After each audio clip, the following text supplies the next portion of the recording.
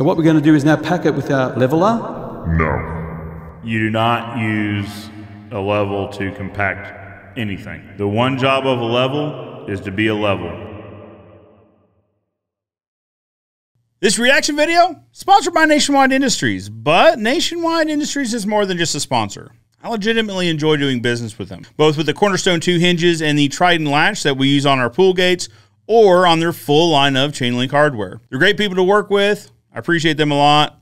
If you're looking for a supplier, you should check them out too. All right, guys, today's video is titled, How to Set Up a Fence Post Without Concrete.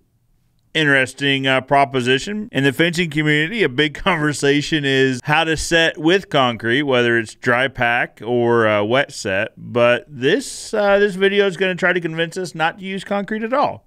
Should be interesting. If you'd like to watch the video in its entirety without my commentary, we'll link that video in the description below. Today, I'm going to be showing you how to put a post in the ground with no concrete. That's right, no concrete. What happens with concrete and timber? Water can't escape. The water seeps inside the concrete and rottens the post. Now you go to hardware stores and they say, oh, you paint the post before you put the concrete in. That's wrong. I hesitate to say what is right or wrong because there's always more than one way to complete a task sort of thing. I would mention a product. They're not a sponsor. I don't financially gain from this, but it's called the Post Saver. It's a sleeve that's got bitumen on the inside. You would heat it, it shrinks up to the post, and it actually does provide a barrier between whatever's outside the post to whatever's inside the post. I don't know. We'll see where the video goes. And these are the tools you're going to be needing. You need a shovel, some vices, a hammer, and this in particular, this is called a pinch bar. It's a very, very good tool. You should see it's wide here. You can get a thinner one, depends on your hardware store. We would actually call that a root bar because we use those to cut roots quite often. And you would need a leveler. So when the post goes up, we need to level the posts. I like the fact that he's using a longer level rather than like a short torpedo level. It lets him check plumb of the entire post or the average of the entire post rather than just a small section of that post. It gives a more accurate idea of where plumb actually is for that whole entire post. The hole we'd be doing is around about the size of the blade, which is around about, you don't want to be doing any bigger than this. This is around about 200 millimeters to 20 centimeters. If you're looking at inches, you're looking at around about 8 inches. So we're going to be doing 8 inches by 8 inches. So it looks like that's a 4x4 post. So he's using an 8x8 hole. It'd probably be a minimum hole size I'd want. It's really going to depend on wind load, how tall the fence is going to be, that sort of thing. A better rule of thumb is 3 times the diameter of the post in hole diameter. Maximum should be at 550 millimeters, which would be 55 centimeters, or in inches, 21.5 inches. Obviously, where this gentleman's at, the frost line is very different. Here in the United States, we'd want to see a minimum of 30 inches just to meet ASTM standards. But also you'd want to check with your local area for as far as frost depth goes, meaning that, so we're in Greene County, Missouri. I would Google Greene County Mow frost depth, and it's usually a Department of Agriculture site that will have either some sort of reference as to what the frost depth in your county is. You would want to stay 4 or 6 inches below that to keep the post from frost heaving. All right, so once you find your desired points where you want to put your hole, could be for a veranda, could be for a fence. Then, as I said, 200 mils this way, 200 mils that way, 200 mils this way, also that way. So once you get your 200 mils, push the dirt away and continue digging like this. 200, move it out of the way, keep doing it, digging. As you can see, it's coming up as a square box, and you can see it's the same size as the shovel. You don't want to go any more than that because then it'll be too big. So what we do is now we start digging, moving the soil. The soil here, you're going to need it later on to put it back. And you want good soil, you don't want clay. So we keep digging. Once you've done your square, your 200 by 200 by 200, then you grab your pinch bar and you hit the edges. See, you make a line where your shovel has just been. And this is where the pinch bar is very good.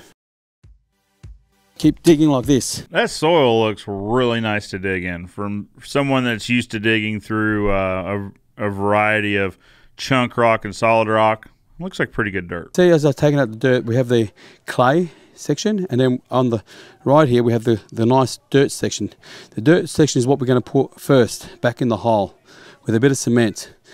And because the clay is, you can't put it back because it's very hard to compact. This is what we're going to put back into the hole once we've dug our 550 millimeters hole. Let's talk about rot for a second. So he's saying that by setting a post in concrete, you would actually encourage rot in the post, but by setting it with dirt, specifically he's talking about the clay soil, it would actually prevent rot. I don't tend to agree with this line of thought. Clay soils will actually retain moisture. Clay retains moisture rather than draining it. So what he would be doing would be holding moisture closer to that post for longer. Also, we need to have an understanding of like what rot and decay is a result of, and is typically ground contact with the post in the aerobic zone, the first several inches down of the topsoil. Microbes are alive. They're feeding on the natural fiber and the pulp of the wood and leading to rot and decay. So inadvertently, by just using dirt only, not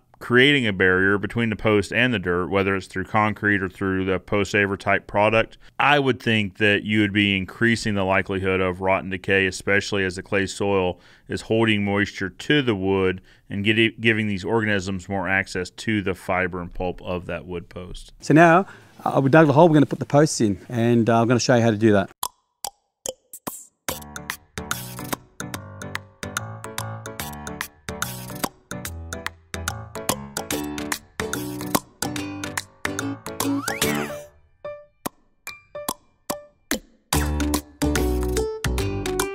Once we put the post in the center of the hole, 200 by 200, and the depth is 21.5 inch in this case. As I said, if the soil's not as clayey, you need to go deeper. So in this case, we've put braces here. I don't know that the bracing in this step would be entirely necessary, especially in such a shallow hole. You could generally plumb it as you compact the soil around the post and then readjust the post to remain in plumb. Usually when we see bracing like this, it's when pouring a significant amount of concrete that may not cure quickly, and we want to keep that post in plumb. If we're compacting either concrete or soil around the post in real time, bracing is probably not necessary. And now we're going to proceed to put the dirt and a bit of cement. You don't have to use cement, but I'm going to show you how to put the dirt back in the hole. No concrete. Please do not use concrete. As I said before, the concrete destroys the timber. I think it also probably is going to depend on the treatment of the post. I mean, there's a very good chance that that post he's setting is treated very differently than the treated post that we have here in the United States, whether it's ACQ or MCQ or whatever treatment we have in the States. He's likely dealing with a different treatment. So I don't know. It could be that the acidity in concrete does affect those posts differently. Just a thought. Trust me, this is the best way to do it. Doesn't rot, and it lasts at least 30 years. At least 30 years. I have a hard time believing that's a 30-year post. It's easy to say how long it would last before it's actually been done, but I don't know. Let me know in the comments below whether you think this might be a 30-year post or not. A couple shovels, don't put too much in. We put it on each side, and it's even. So we do like that. Now what we can do is only put a little bit in at a time because we don't want to move the post. So what we're going to do is now pack it with our leveler. No. You do not use a level to compact anything. The one job of a level is to be a level. You don't use it to pack, you don't use it to bend, you don't use it to force anything. That level is only to be used as a level. The danger is that it comes out of level. It comes out of square and true. He has a tool with him right now that he's been using. The opposite end of that root cutter is a flat end that he could use to compact it. In no way, absolutely no way would you want to use a level to do anything like this. To start off with, we go all the way around. We be careful not to move the post. And then what we're going to do later is we're going to check the level. So each time you do this, you have to check the level in case it moves. And you keep going until it's hard and firm. As I said, once you finish all this process, the post won't even move, guys, and it's fantastic. Get a little bit of cement if you want, or you can mix this in with the dirt. Just sprinkle a little bit like that, a bit of cement. It's not concrete, it's cement. Tiny bit, no, you don't need much. I'm not sure I understand the point of layering cement with the dirt. Maybe the thought is it provides some rigidity there. And what we're going to do now, at the end of that pinch bar, there is a little top that you have, and this is for this purpose, is to pack it. So we just go gently. Then why use the level? I've seen enough guys ruin good levels doing silly things like this. Why not use the tool that is created for it? And I don't know. I've bought enough levels that this is kind of it might be a bit of a sore spot for me, but you would not want to use an expensive level to do any sort of tamping when you have a tool that's made for this exact thing. Now I've just finished the hole. We follow the process, putting in 3 shovels and a little bit of cement if you want in the hole. Now as you notice, I didn't put no water. Please do not put water as you're doing this. It has to be dry, and just keep packing it. And each time you keep packing it, you have to keep, every time before you put a shovel in, make sure you use your level, because once you finish and it's not leveled, you're gonna have to start all over again because you won't be able to pull it or move it. So please ensure each time that you pack it, and once you finish packing, you put some more dirt in, always use the level. All right guys, so this is the end of the video. As you can see, the post has been put in, it's nice and leveled. You cannot move it, it's extremely strong, as if there was concrete in the dirt, extremely strong. And the good thing about it is, as it rains and the water goes into the dirt, you know that the water, as it gets sunny again, the water's gonna evaporate, so it's gonna keep your post dry. The other option is that the soil gets wet, the weight of the post moves the fence line, so the fence line's no longer square with itself, and then when it dries it back in that crooked position. Well guys, let me know in the comments below what you think of this post setting technique that does not utilize concrete. For now, I'm Joe Everest, the fence expert, reminding you that good fences make good neighbors, and I'll see you next time.